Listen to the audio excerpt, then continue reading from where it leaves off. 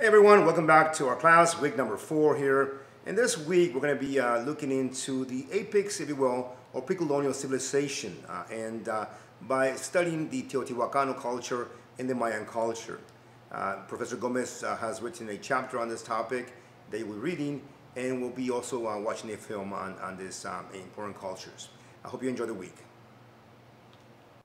Thank you, Professor Jacobo. And for this week, we're going to cover the world of the Teotihuacanos and also the Mayas. The reason why I'm doing these two civilizations together is because now we know there's a connection between Teotihuacan and the Mayas, which we're going to explore in this unit. A little bit about the Teotihuacan. Happens to be one of the largest cities in this continent and perhaps one in the world at that time, with a population of 125,000 to perhaps 150,000 people. It was a mega urban center.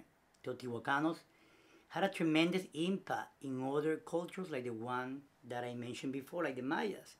And so they reached out all the way to Guatemala and also as far north as Arizona. For this week, we're going to concentrate also on the Mayans, and we're going to watch a really classic documentary that goes by the name The Lost Kingdom of the Mayas.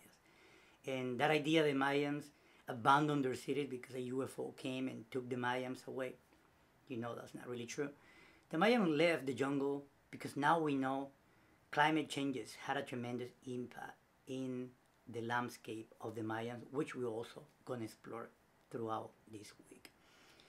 This week, you're also going to have your second quiz that deals with your third and fourth week, and also the discussion for the week deals with the Mayas.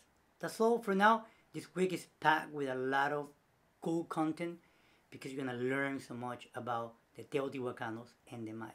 That's all for now, and enjoy the rest of the week. Take care.